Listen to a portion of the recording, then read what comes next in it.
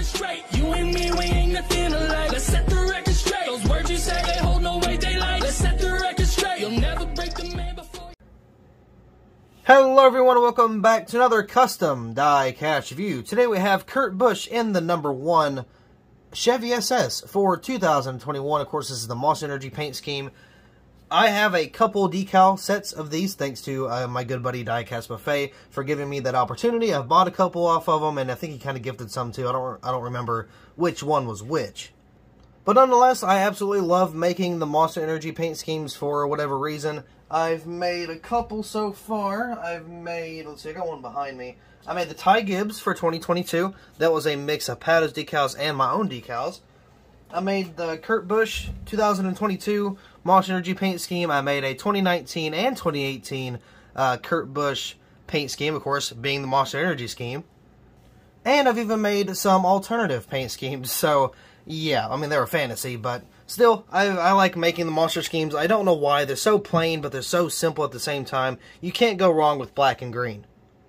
So I've had this one done for about a couple weeks. I just haven't really got around to reviewing it. I did kind of mess up a little bit on it, though. I did mess up the back windshield right there. I just kind of dug a little too far, and I think my drill bit slipped and ended up hitting the rear windshield, which, you know, obviously sucks. But, you know, it happens. I've done it before. There's been so many times where I didn't mess it up, but this time was a little unfortunate, and I did not have a replacement piece, so I couldn't really, you know, kind of fix that.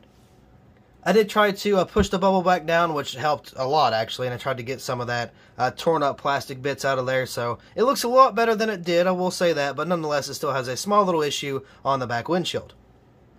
Now, at first, I had no intention to sell this paint scheme because I was going to, or this specific car, because I thought he won in 2021 with a monster scheme, but he didn't. He won with the, was it gear wrench, right? Maybe? Something like that. He won something, but it was not the Monster Energy scheme, so I kind of built it thinking I was going to make a custom of a race win, and he won in 2019 and not 2020, or no, 2020 and then 2021 was the non-monster scheme. So I thought I was going to be making a scheme, and it turns out that's not really how it happened. So next time I'll be making the 2020 scheme, and then making, I think it was a playoff race, and I'll be making that race win as well. Which I do plan on making pretty much every Kurt Busch win ever, so, well, not ever, but I think I went back to 2013 Martinsville and up, or 2015 Martinsville and up? I think it was 2015, actually. Nonetheless, yeah, either way, we're going to be making a lot of Kurt Busch cars here very soon. But again, this is the 2021 edition, so, you know, pretty cool. This is the Pato's version. I did not print these decals myself. Once again, huge thanks to Diecastbuffet for kind of, you know, making this a little bit more possible and with at least, you know, some better quality. So right here on the hood, of course, we got the Monster Energy logo right there. Now, I like Pato's. Like, it's not, I mean, they're not bad by any means in terms of quality, but there is a couple things, like, if you look at the B-posts and stuff, it's really hard to read. Like, I can print off better decals, but in terms of, like, having a clear background, they're pretty spot on. They're really good with that. So, it's kind of a sacrifice some people have to make. So, I mean, I don't know. I would much rather, like, you know, just print my own.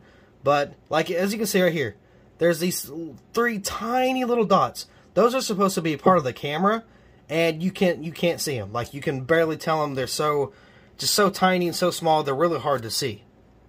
So, personally, I would much rather print my own, but, I mean, I appreciate the decal sheets, and it was actually really fun to have a learning experience with Pato's, just to see, you know, how different they are from a full-on sheet, and you don't have to cut out each and every one. So it was still some pretty good experience. Again, I'm super appreciative of the decal sets, because they are actually pretty cool. I got Kurt Busch there. Again, see, like, you can see the banner, like, it's, well, I kind of cut it off a little bit on accident, but, like, it's got, like, the white lines in it, which is weird. And again, that's why I print my own banners. Even though, like, the text might be a little blurry, it's still, you know, like a solid black. There's that big old gash in the rear windshield that, again, you know, didn't mean to do. Monster Energy right there, again, like, you can barely tell the Monster, like, logo is, like, it's not as crisp as it should be. And then, of course, you got Energy right there on the bottom, which you can barely read. Now, if I were to print my own, you could still read them better than this. Now, of course, by all means, I'm not saying I'm better than Pato's. I'm not saying that at all. I'm just saying, like, I mean, it's a good quality sheet, but there's a lot of things that are so small to the point where when you put them on the car, you can't read them. So it's like, I don't know, it's kind of there just for the filler aspect, to be honest. Oh, it's like stuff like there, like, you know, as you see the tail lights there, not very good. And I got a freaking paint chip because somebody, she actually just walked into the room, a certain cat likes to get up on my little table here and then just knock stuff off. So I gotta replace, or not replace it, but I gotta fix that. Food City, I don't know what that one is there. Monster Energy, of course you got the tail lights. Camaro ZL1 1LE, got the number 1, and I think that's a Monster Energy logo there. It's like some of the stuff is hard to tell. Monster Energy right there, so you got the Monster Energy actual M there. Oh, I am missing a Kurt Busch thing because it came off and I didn't know until later. Like the B post, you can't read the B post. There's a number 1 there. You can barely read those, just barely. Got the NASCAR Cup Series logo, which isn't very, you know, clear. Same for the NASCAR race car. That's just, I don't know, like I would much rather print my own, to be honest. So we got Goodyear, and then we got the Sunoco down there. The number 1, of course, you got the front end here. Lined it up pretty decently. This one's a little bit off, which I didn't know until now. We got Chip Ganassi. It was a little crooked. I don't know if that was the template or if that was, or the decal sheet, or if that was me. I'm not really too sure. But yeah, so I mean, this, you know, diecast isn't really like, it's not bad, but again, I would much rather just have my own because I would much rather print my own decals for free, pay for the ink, and pay for the sheets, and have my quality, which I mean, again, it's not like amazing or anything, but I'd much rather have my quality than to pay for somebody else's quality if it's pretty much around the same quality as mine. Again, the only thing I have to deal with is the color matching. When you buy pados, you do not have to worry about that whatsoever. I could have made a gold one for that matter and it not have to worry about it whatsoever. So that is a huge plus for pados, is that like they can print white. That is the main thing.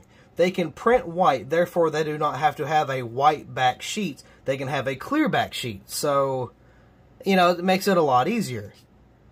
And over here, I'm not really that fancy, so I just have a printer that does not print white. It just uses the white on the sheet for the filler of, you know, whatever needs to be white.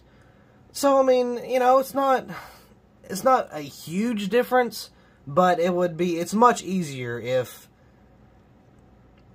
and I don't know, it's hard to explain. But either way, yeah, this is what the build was. I think this is the first time I used pados, or one of the first time I used pados, and it's not bad. It's really not.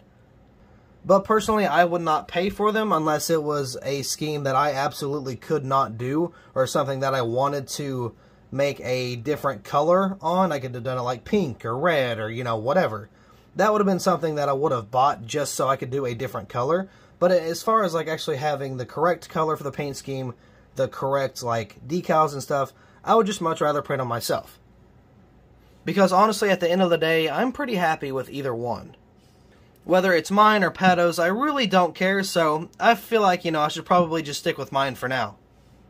But anyway, with that being said, that'll be all for this custom diecast review. We do have more customs coming soon. We do have to get through a pretty thick stack of next-gen diecast, but after we do that, we got a lot of customs coming. I have a brand new wave that I'm about to put out, and I'm not talking about the Bristol Dirt Wave. That one's already been announced.